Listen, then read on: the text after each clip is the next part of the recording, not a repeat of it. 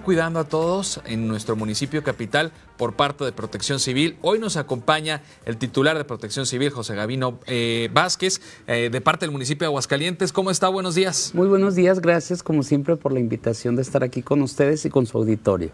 Con el gusto de saludarlo, además platíquenos de este operativo que se estará realizando con motivo de la Semana Santa. Bien, hicimos un recorrido por presas y bordos del municipio de Aguascalientes, que es uno de los lugares donde pues, la gente acostumbra a salir a pasear esta Semana Santa.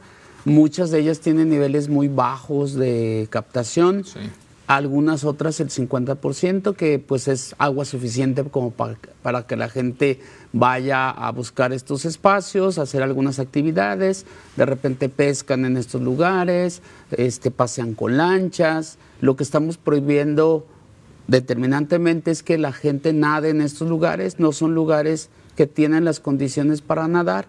En años donde no desplegamos este operativo fijo, pues tenemos una gran cantidad de personas fallecidas en estos lugares. Entonces lo que se pretende es indicar medidas de seguridad, que si van a hacer estas medidas de pesca, de paseo en lancha, lo hagan utilizando los equipos de seguridad correspondientes, que si alguna persona está ingiriendo bebidas alcohólicas, no lo hagan en exceso. Este operativo lo hacemos en coordinación con la Policía Municipal y con la coordinación de delegaciones, pues con el objetivo de que este paseo precisamente sea una situación pues de esparcimiento agradable y que no se tenga una consecuencia fatal, tanto en el lugar como en el regreso, porque también el regreso hacia la ciudad, pues ya por la tarde-noche, de repente también hace que algunas personas pues se accidenten y tengan alguna situación.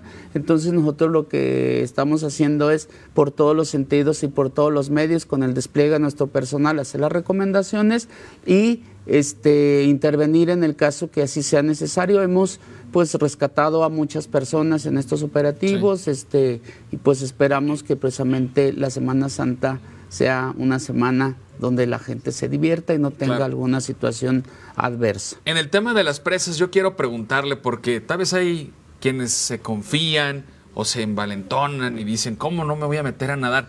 Por favor, díganos cuáles son los peligros de nadar en una presa. ¿Por qué es que la gente termina ahogándose en una presa? Es un lugar oscuro, vamos, a diferencia de una alberca donde tengo plenamente la visibilidad, aquí es un lugar que pues no tiene esas condiciones de iluminación y a los pocos centímetros no se ve qué es lo que hay. ¿Qué es lo que puede haber en el fondo? Redes de pescar, maleza, algunas situaciones, hasta el lodo de la propio estado lodoso de la presa, porque en algunas de ellas extraen barro para producir ladrillos, etcétera, y de repente estos espacios de estar parejitos pues tienen un socavón de donde se extrajo ese material y donde en determinado momento pues pueden caer a ese socavón.